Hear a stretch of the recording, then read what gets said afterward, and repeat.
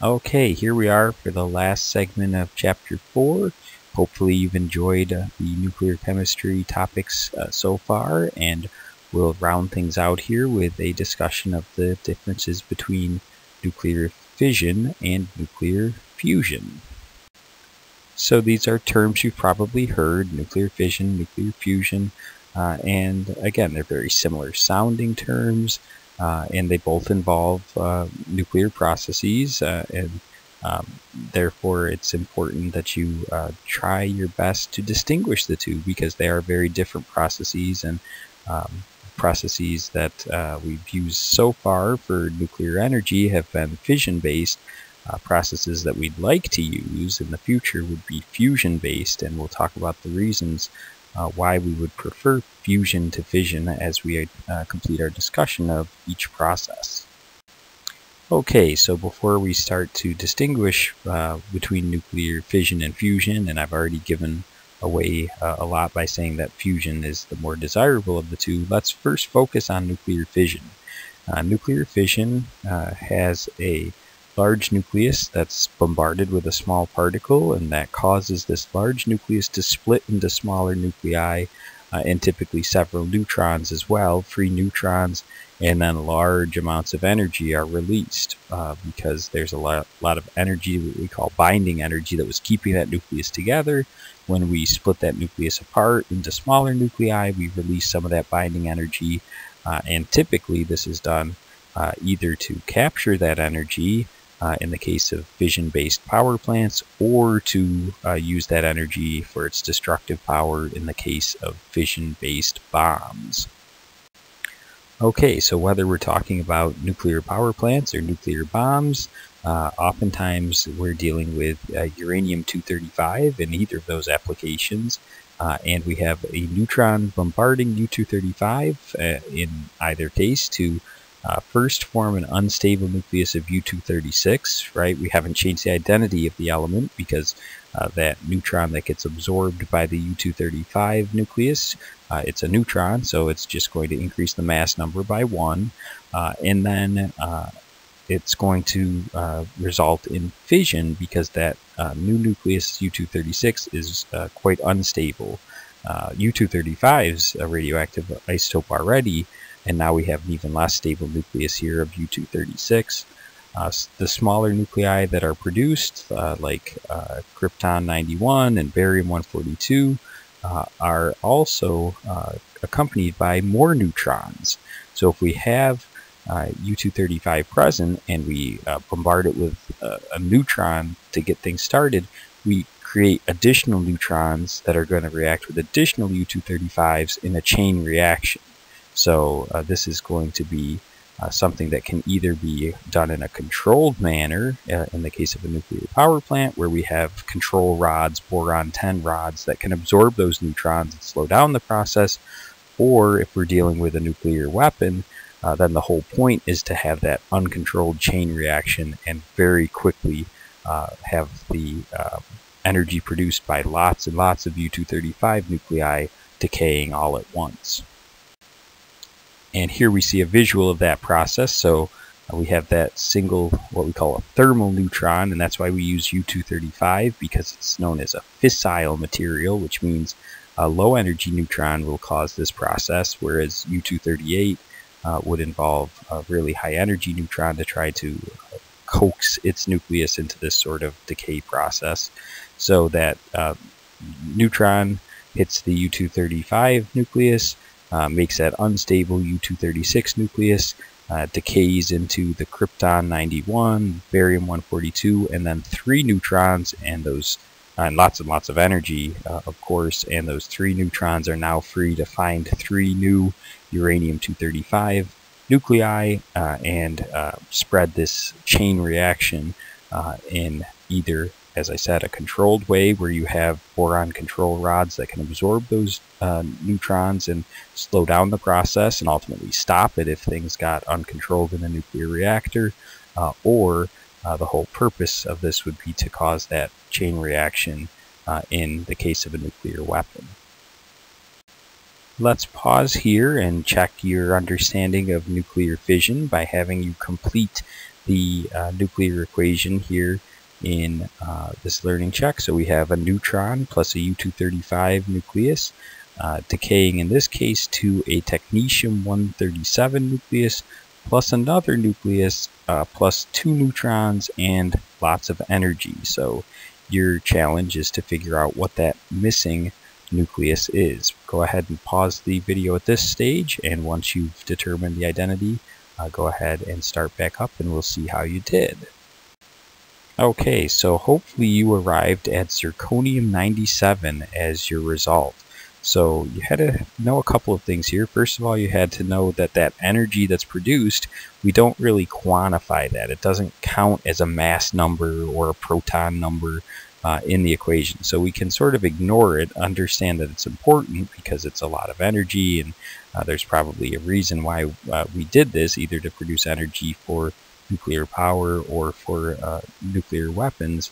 But it's really just the particles that matter. So the neutron and the uranium nucleus on the left-hand side, and then the technetium, the unknown nucleus, and the neutrons on the right-hand side.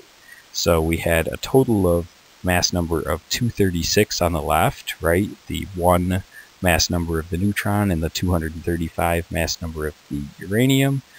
And so we had 2 neutrons. That gave us 2 mass numbers on the right-hand side, plus technetium-137 gave us 139. So 236 minus 139 gives us 97. So that's how we arrived at the mass number.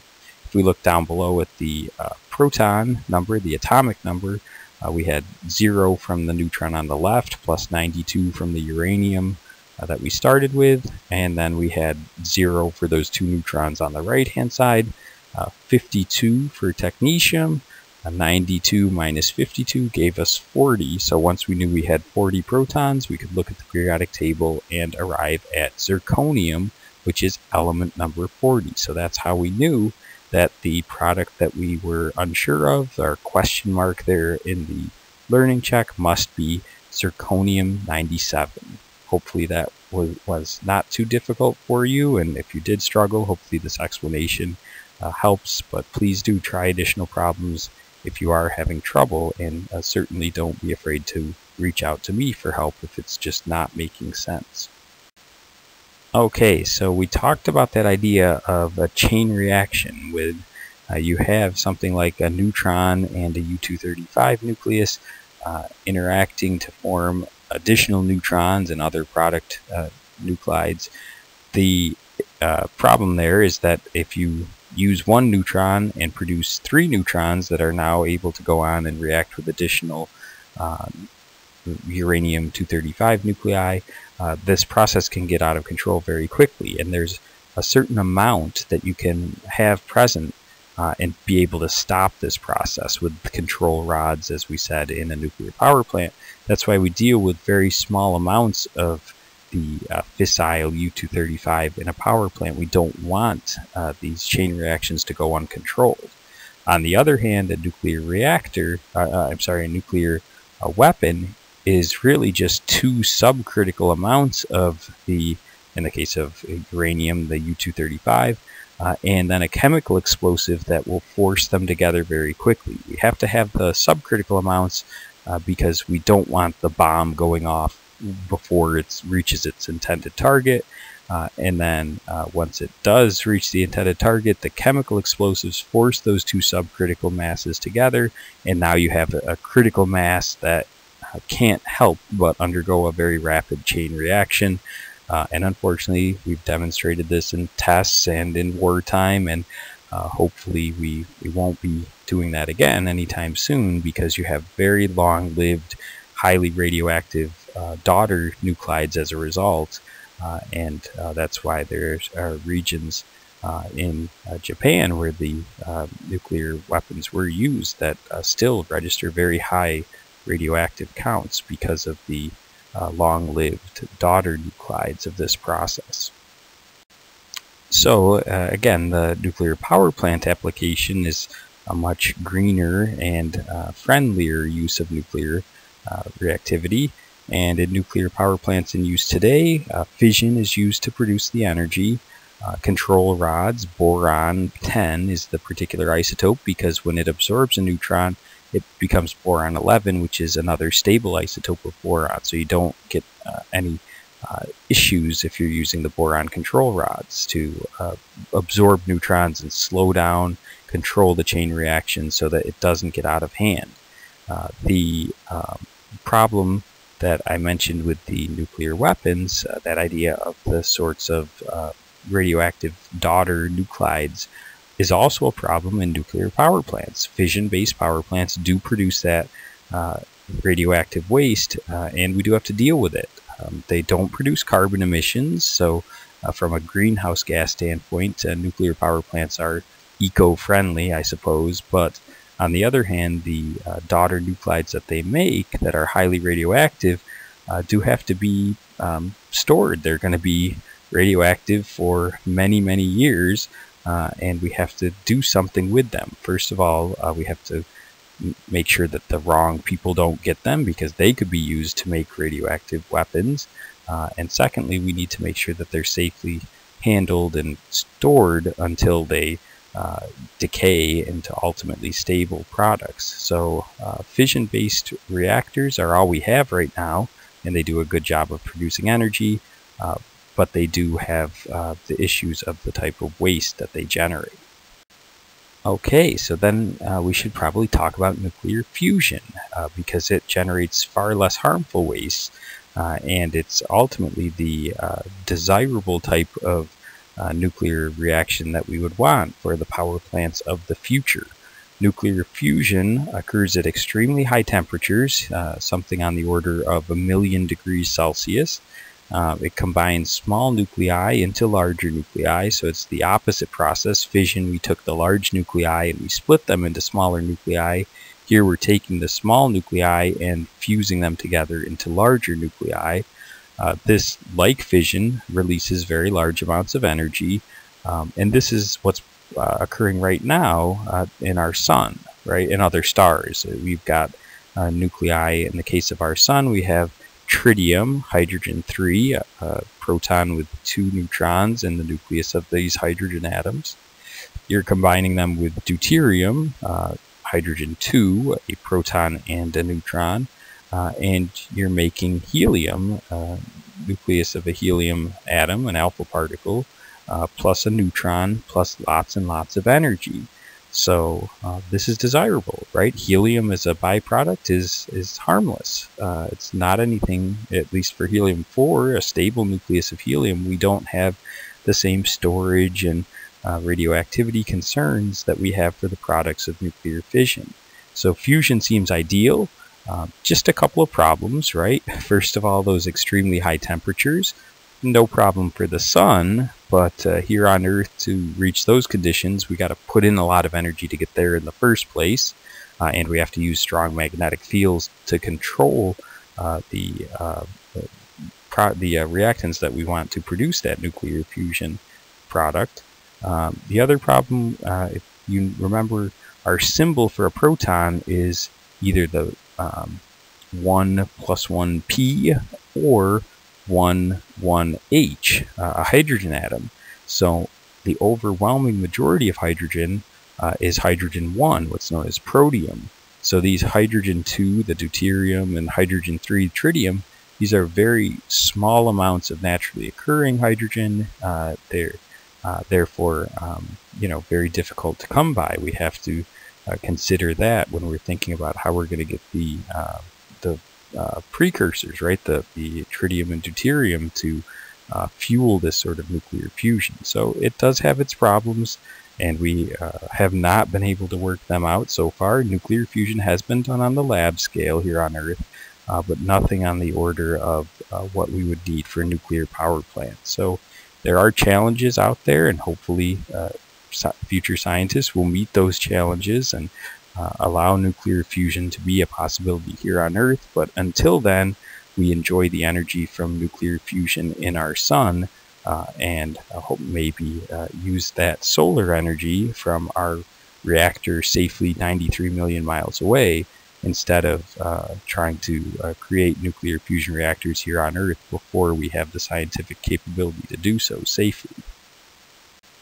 Okay, so let's round out Chapter 4 here with a final learning check. In this learning check, we're going to indicate if each of the following describes nuclear fission or fusion or both. So A says a nucleus splits. B, large amounts of energy are released. C, small nuclei form larger nuclei. D, hydrogen nuclei react. And E, several neutrons are released. So for each of those, go ahead and determine if that describes fusion, fission, or both. Pause the video here, and then we'll see how you did.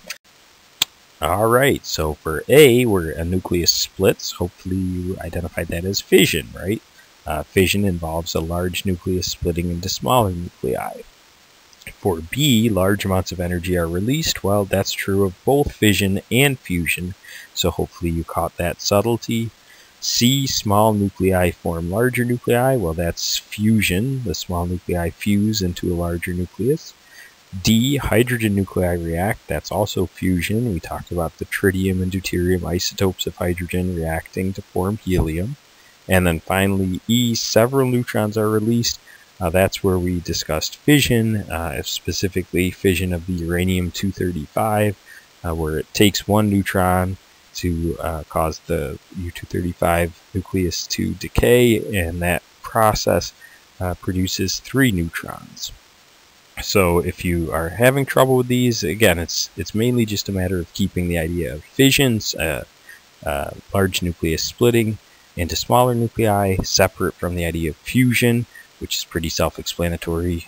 2 small nuclei fuse into a larger nucleus.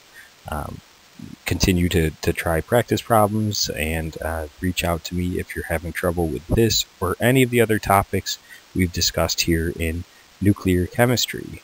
If things are going well, and I hope they are, then we'll see each other again for Chapter 5.